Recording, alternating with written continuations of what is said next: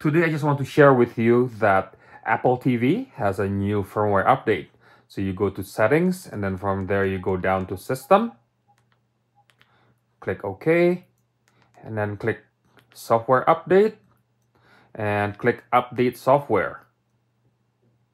And you see here there's a software version 15.3, so 15.3, and then all you have to do is click download and install.